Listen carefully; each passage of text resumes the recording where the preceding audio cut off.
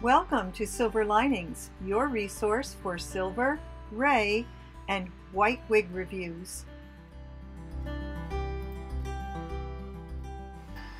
Hi everyone, so today I'm starting a new series called Friday Finds, and what that means is I'll be taking a look every Friday, just going out on the web to see who's got a new review up and add them to my own list of silver, gray, and white wigs that I find around the net. So I'm going to let you surf along with me, and today we're going to be taking a look at one of my favorite reviewers, and this would be Taz. And Taz, as you'll hear in a moment, is going to talk about Ellen Wille's Vanity wig. It's a new release. It's a pixie. It's a beauty. So here we go. Let's hear from Taz. So at Wig Studio One, Ellen Wille is always 30% off automatically at checkout. So be sure to visit the links below. Okay, so I'll go ahead and do a spin for you, both in indoor and outdoor light. Then we will do some styling.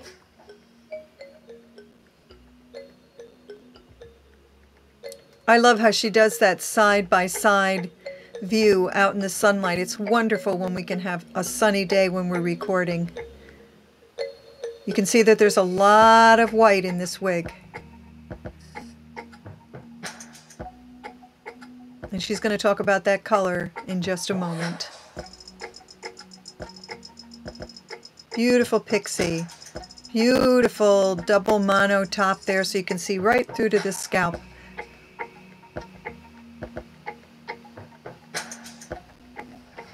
Let's chat about this color real quickly. This is Silver Blonde Rooted by Ellen Wille. The numbers are 60, 24, and a 1001.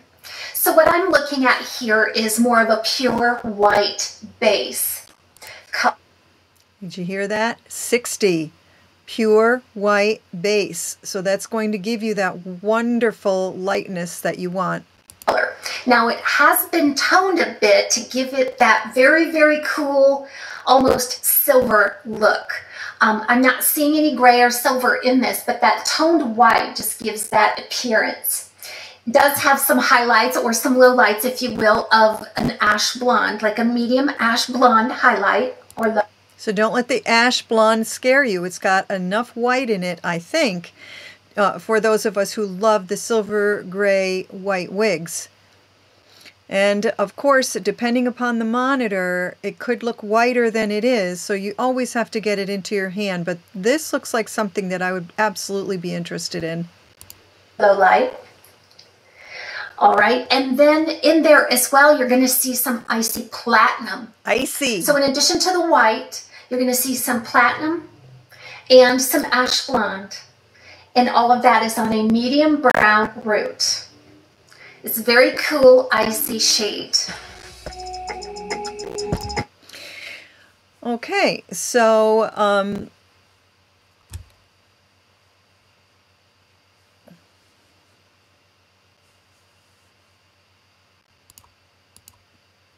loving this wig, I have to say.